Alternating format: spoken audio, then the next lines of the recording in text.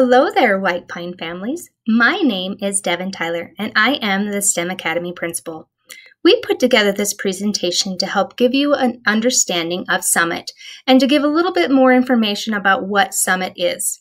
Before we go into the details, I wanted to first start with the why. Why would we make this change, or why would we shift what we're doing?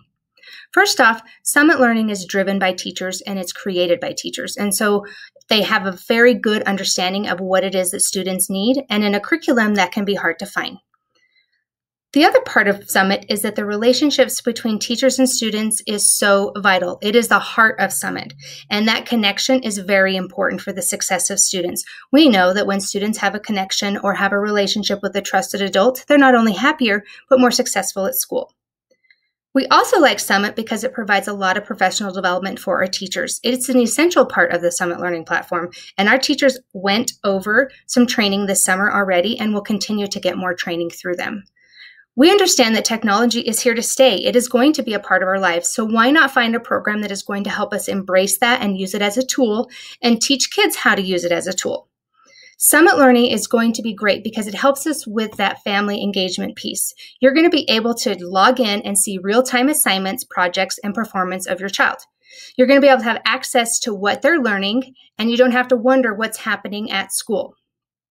I had a son that decided to do the Summit Learning Platform when he was at Rocky Mountain, and he loved it and was very successful. It was great because as a parent, I could log in and I could see exactly where he was because he had this bar of progression, and we're able to see anything that was red means that it was past due and he needed to work on it. So we could talk about that. Anything that was yellow means that it was coming due and is something that we needed to discuss of what can we do to make sure we hit that done on time. And then if it was green, everything was good to go. And I could see really quick, really easily what my child was doing and where they were at, and maybe what some of those areas that they were struggling with. So we hope that you enjoy Summit as much as we do. My name is Jeff Stubbs. I am the lead teacher here at White Pine. I also teach 8th, 9th, and 10th grade English. I have some experience with Summit Learning. I was part of a team that introduced it at Taylorview Middle School. And Summit Learning is a program that I really, really believe in. At the start of the year, I was like, I can't do this. Like, there's no way I could do this. And then as time went on, she was able to kind of open up and ask questions. Summit Personalized Learning was all about kids. It's about their choice. It's about helping them take ownership of their own learning. So what I want you to do... Content's important, but it's more about getting the kids to understand who they are and how they learn. Our kids can articulate to you now what kind of learner they are. Am I kinesthetic? How do I learn best? And taking notes. Am I an auditory learner? They can all tell you. They couldn't in the beginning of the year. And I think that's one of the biggest things that kids learned along the way is how do I learn? So it's changed. I felt like I've learned more now. So if I ever struggled with something before, it was like, you struggled, that's the end of it. Teacher's done teaching it, that's it. Now it's like, if I'm struggling with something, I get to keep learning it, and I actually learn it. Just to see that process change, to see the kids learn where the resources are, learn how to go outside the resources and find things themselves. They've changed a lot.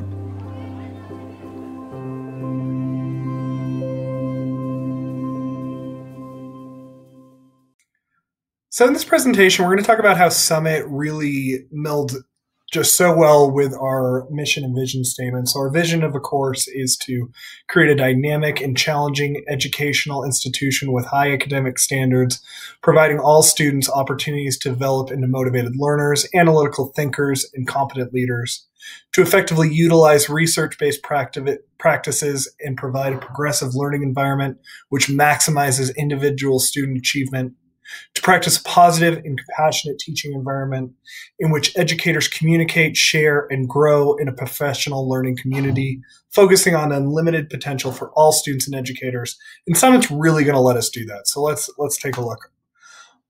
Some of our goals for this year are to teach students to apply new skills rather than allowing some to simply get by on memorized facts. We're looking for mastery. We're really taking that jump into being a totally mastery-based school. We want to ensure that students know what is needed to succeed and what it means to succeed in school. So it's not just getting an A, it's mastering content. It's gaining those skills they're going to need to be college and career ready. We want to empower students to direct some of their learning. We want them to take ownership of it and to feel as if this is something they have control of to some extent. And we want to foster meaningful relationship between students and educators to allow for more productive interaction in a dynamic learning environment. And that's something that we've always strived to do at White Pine, and we're just continuing to maximize on those outcomes. So, of course, our approach to teaching is going to look at student engagement, meaningful learning, and strong relationships. And I'm now going to drill down a little bit more into those 3 outcomes. So student engagement, we're focused on empowering children to learn in the way that is best for them. And not only to learn in that way, but to be able to identify what is that way that I learn best. We want them, again, to have a strong sense of ownership over that learning process. Meaningful learning. We're lecturing less and we're listening more. We want students to be having those multiple opportunities to respond. We want them coming at things with inquisitive minds. We are making sure that children grasp concepts and skills before they move on. Finally, strong relationships. Our teachers are connected with and support each one of their students. And the research is behind us on this. It shows that students with a teacher that understands them are really more likely to succeed. Okay, so let's talk a little bit about what's happening in our classrooms. One of the big things, and I think, can I move this guy? Look at that. I can move him right there. I can move him all around. But one of the big things that's happening is projects. And when we say projects, we're talking about 80% of our curriculum, really.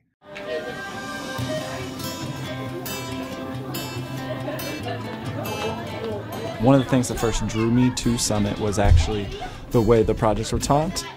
I really loved the fact that students got to work with something longer. They got to think about it a little bit more in depth and work on understanding the content knowledge and those skills that we're teaching them a little bit more. Today we did the roller coaster project. I like roller coasters because the excitement of waiting for the big drop and then coming down and going really fast. I love roller coasters, honestly. That was one of the things when I first found out about this project. I was like, oh, that sounds really cool. I think the students would really like it too. Summit, they give you the framework, they give you the outline. They want you to focus on the cognitive skills, which I think is a great thing, to focus on those skills that are lifelong and that they'll need forever. I really wanted them to learn how to work in a group effectively, because that's an important part of being an adult. And then I also wanted them to get the engineering process. There's different spots set up around the classroom. I'll tell you where to go. With the project, students were split into groups. They all got different roles that they picked and said, this is how we're going to hold each other accountable. And then we started to get work on, all right, we're going to design a roller coaster for a theme park. Making a roller coaster by myself would be pretty hard. I like my group because all of us participated and helped. I like working in a group a lot better. It's kind of helped me because instead of one brain, it's a lot of brains helping each other. It's more of independent with people around you instead of the teacher just telling you exactly what to do. And then we built it ourselves just to see how much energy it needs to go someplace or how much less energy it needs to stop. They brainstormed, they went through ideas, they did simulations, then they actually built the foam roller coasters, and then they tested them out, see if they worked, see if they were safe. So I started on a little hill, and it was like this, and it went down like this, and it looped right there, and then it kind of curved and did a twist. I really wanted them to work together and see that if you work together, it actually makes it a lot easier. Because Summit is based on the skills, those skills show up in English and social studies and math. The cognitive skills, I think, will set them up for way more success in the future. It's important to have fun in all of your classes because when you're having fun, you're more engaged just naturally. I really like building like that, engineering things, designing things and making it on our own. That was kind of the best part.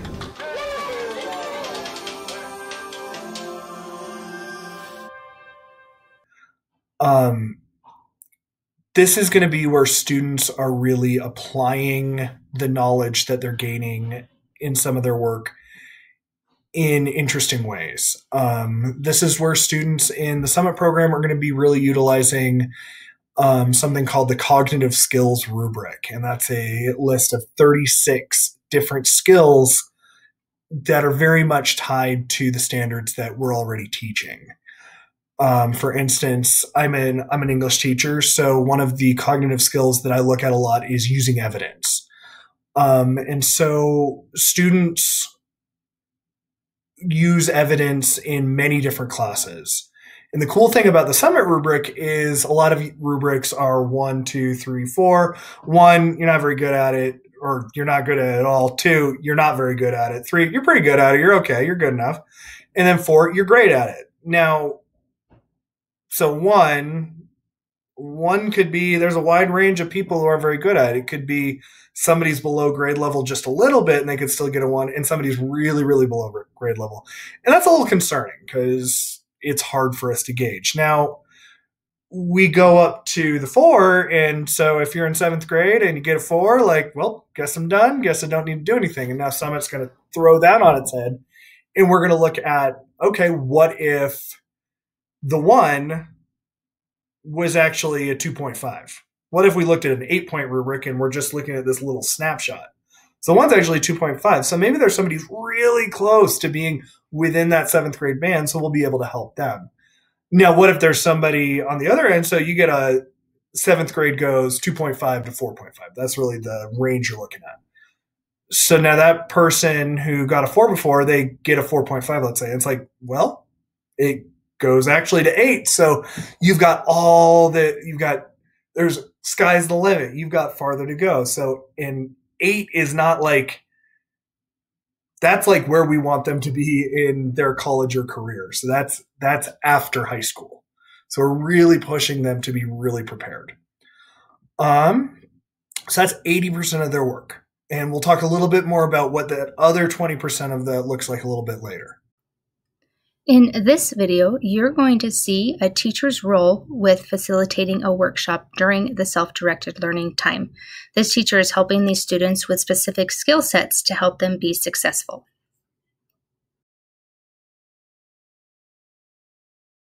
So thanks for joining me. I noticed all of you have yet to pass DNA to protein. So I wanted to do a quick workshop with you guys to see how you're taking notes on this one, so that when you go to take this content assessment, you pass it the first time. So can one of you talk me through when you see a playlist for the first time, what is your strategy? Like, what do you typically do? First I take the diagnostic just to see how I would do on it, like just to test me, and then I go through the examples of how to do it. Mm-hmm. What about you? It's on the focus area info. It gives you key terms that you want to learn, and you either search them up or it tells you on the platform. So you definitely want to know that. Okay, cool. How about you, Genesis?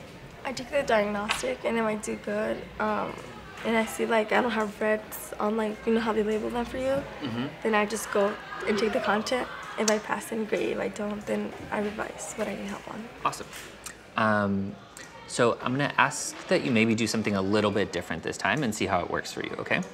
So the first thing I'm gonna ask that you do is in the top right, you see where it says overview? And it says by the time you finish this playlist, you should be able to, and then it gives you 4 things you should be able to do. Everyone see that? So what I'm gonna ask is that, see where it says objective 1, describe the structure and function of RNA? Everyone see that? On objective 1. Oh, yeah. So what I'm gonna ask is that we actually take that objective and turn it into a question, okay? And we're gonna write that question on the left-hand side of our page. So instead of describe the structure and function of RNA, I'm gonna say, what is the structure and function of RNA? And then what I'm gonna ask is that as we go through these resources, especially in Objective 1, we're looking for material or we're looking for things that will help us answer this question. Okay. So I actually know that guy. His name is Nick, and he was my success mentor for my team when I was over at Taylorview. And I think one of the really interesting things is I wouldn't hold it against you if you thought he was a science teacher, because he's talking about DNA and proteins and a lot of real sciencey words. He's actually a social studies teacher, and those were his mentor students. Now, it's really important, and if you look closely, he wasn't actually teaching science content. It was more he was teaching kids how to access science content, and that's a big deal with Summit, is that in SDL, we are very much teaching our students skills, but they're not necessarily content-specific skills. They're study skills. There's how do we take notes? And he's really going into that, okay, I want you to write a question here. Things that kids don't necessarily automatically think of. And I know as a teacher myself, you kind of go in early on thinking, okay, well, just take some notes on this. And it's really just kids writing stuff down. And that's not what notes are. And so we really want to make sure we're directly teaching that skill of writing notes so that kids are well prepared to do that in their classroom and have it really mean something. So students in SDL really learn how to take ownership of their learning and work towards their own success. In the traditional classroom, it's just the way that it's set up. It was impossible for me to reach every child. Impossible. With Summit, every child is mentored weekly, and they get to speak with their teacher, and they have time with their teacher, and they are met where they're at, which allows them to have that authentic dialogue. So we're working on math, and your projects are all done? Oh yeah, all my projects are done. All right, and what's the... Because I didn't have a mentor last year, it was harder. It was like I couldn't do work, like I couldn't focus. But now that I have my mentor this year, it helps a lot. It's like, if I ever have something on my mind and I can't do my work, I just go to her and just let it out, and she's there. They're not used to having a connection with their teachers in this way. Somebody to say, what is your goal today? What are you going to work on? What is your focus? What's our focus for today? My focus for today is to finish math. And then hopefully... To have that thought partner in their curriculum, they're not used to that. I wasn't used to that. But we are treating a child, or like the whole kid now. University of St. Thomas and Duke, okay. By mid-October, I was looking around saying, man, I know these kids so well this year. If this mentoring piece weren't part of it, I don't know that it would be as successful for me as well as the kids.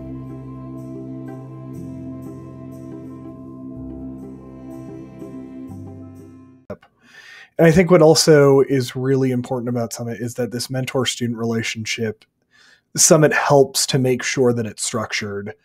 If you look at this thing that the mentor has that helps prompt them, those conversations are, yes, about connecting, but it's also about making sure that we're really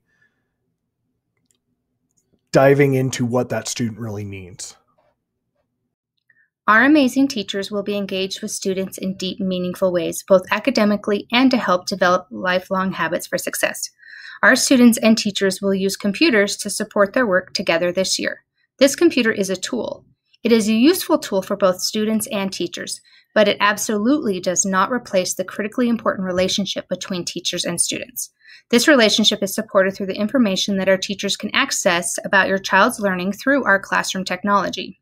Students can also use their computers to access new learning resources, submit assignments, set goals, and track their progress towards these goals. This program was designed by teachers, and one thing we like in particular is that it's extremely responsive to feedback from our teachers. The program has also received the highest rating from the Common Sense Privacy Program, so we feel safe using it with your children. It's important that you are regularly checking in with your student as well as logging into your Summit account to see their progress. With Summit, you're going to be able to have conversations that have more meaning than asking a child, "What did you do today?" I did nothing or I read something, you're going to be able to have conversations like, what cognitive skills are you working on? What have you learned from a focus area? What are some of your learning goals this week? Anything lower than a C- is considered to be off track. And an off track means that a student is not meeting a goal. They're not quite there with a cognitive skill, or the end of unit assessment grade level is not where we want them to be. So we do not offer Ds and Fs in this program. We just look at that C-, and anything below that, we are working towards helping them if they're off track. So if they happen to have that off track C- by the time the end of the semester happens, then they will be getting an incomplete.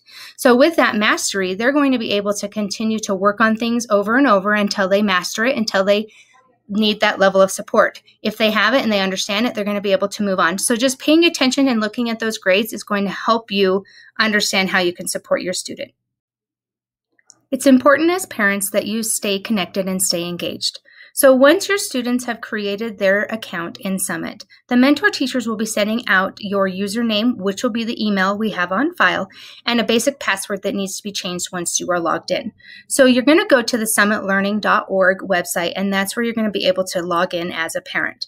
The software program does give you access to receive text messages and updates. So here's a sample of what those text messages can look like. This is just a small snapshot of what it looks like. And it's really important to get that, because sometimes you forget to go and log in and see what they're doing. But with this text snapshot, you can kind of get an idea of where they are. Now, we know right now you don't know what you don't know, because we're so new at this. We don't know what to expect or what questions to ask or how you can get extra help.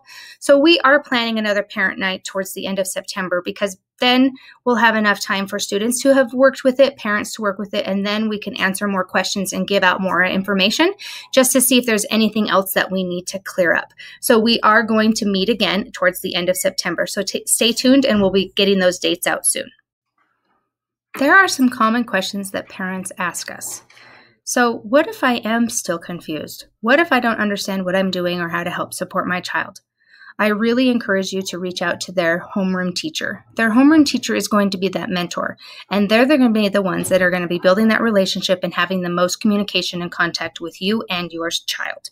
So make sure that you are asking them for questions. But you're also welcome to email myself, Devin Tyler, Tylerde, at wpcscougars.org, or call the school 208-715-9772 to get more direct instruction or information that you're missing. Now, sometimes parents are worried about what it is that their child is supposed to be doing at home. So what does homework look like? If students are on track and doing everything that they're supposed to be, they don't have to come home and work on things. Really, what it can do is if they want to accelerate through something, then they can do more and continue working. Or if they're off track, then it would be a good time to work on things. So if you're looking in their Summit and you see that they have anything marked red, then they're behind and they haven't gotten something complete that was due. And that would be a great conversation to talk about. What can we do? Well, the homework that you would have would be trying to complete that red. But because they have a mentor, they're also going to be talking with that mentor and setting those goals. So they'll be able to have the opportunity to know exactly what they're supposed to be working on. I thought that I would include in this presentation some just overall general information. You should have received the schedules for your child in an email, and you can also log in on PowerSchool so that you can see what their schedule looks like. Just as a reminder, we are still looking and able to offer the option B where you can be full online. So we have sent out texts and emails, so you can look for that for more details. If you have any questions, concerns, or further inquiries, or anything that you're concerned with in general, then you're welcome to set up a meeting with Dr. Lee in our tech center. She is really great at accommodating those schedules and making phone calls or doing Zoom or doing in person. And so if you're wanting to do online, I encourage you to set up a meeting. But in general, you're feeling a little uneasy or nervous or needing some extra help, please make an appointment with her so that she can help clear up any of those things. Just as a reminder, school does start September 8th, and our hours are from 8:15 to 3:35. We do not have early release this year, as our Mondays are all going to be virtual. Drop-off is out front and no sooner than 8 a.m. if possible. If you need to have your child here sooner than that, then you need to make arrangements with me so that we can figure that out, and it will be on a case-by-case basis, figuring out how we can help the families, because we don't want that to be a hardship. We'll make sure that as students come into campus that they'll be asked to go into the cabin, and that's where they're going to get their take their temperatures, and then they're going to be able to have those temperatures again once we have lunchtime. So we'll move the camera so that they can get it a second time. After they have their temperatures taken in the morning, then they're going to be able to go to their homeroom class, and that's where they'll be spending any of that extra time. Of course, if they need to eat breakfast, then they can go in the cabin, get their temperature taken, and then go eat breakfast. We are going to be looking at putting out surveys for the students when they first come back of what after-school clubs they're really interested in. This is just to get their interest, to find out what clubs we want to offer, because if we don't have enough students interested, then we're not going to be able to offer that club. So we're just going to have the students kind of fill out a little interest-based survey to find out what our numbers are, and then we'll be putting out more information. So look for the clubs and information to come soon. Thank you for your support and for being willing to watch this presentation. We are here to help, so please don't hesitate to reach out if you have any further questions or having any needs or anything that you need us to take care of. We look forward to seeing you next week.